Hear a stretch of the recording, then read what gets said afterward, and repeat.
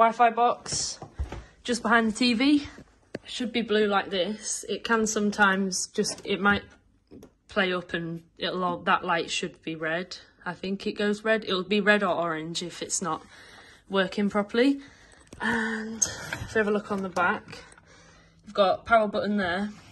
If the Wi-Fi is not working, just press it off, stick it back on again, and then that should go blue again for you. That means it's fully working. On your welcome message, you've got the password and the username for the Wi-Fi, which is $105.